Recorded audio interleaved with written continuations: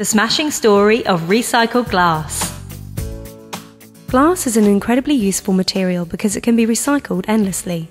Good news when you think over approximately 22,000 tonnes of it was recycled in Devon in 2008-2009.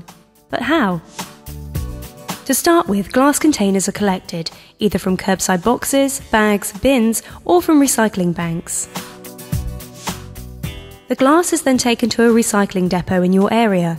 In most parts of Devon, the sorting and separating of materials takes place at the curbside.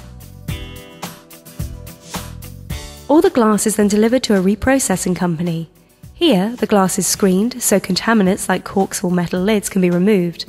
The glass is then crushed and sent to a company to be manufactured into new bottles or jars. Where this crushed glass, known as cullet, is sent very much depends on its colour. Clear glass tends to stay within the UK, so it can be made into new jars or bottles, say for jam or whisky. Green glass and brown glass is generally sent to countries such as France or Spain, where beer and wine is produced.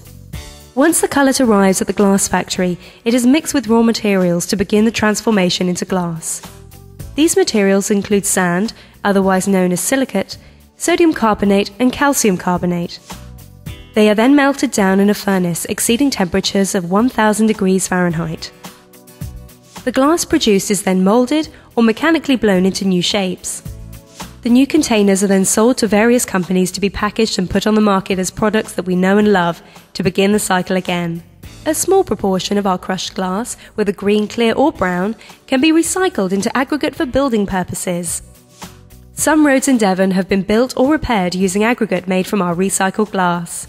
If you are unsure which materials are collected in your area, just visit www.recycledevon.org or call our helpline 0845 450 2477.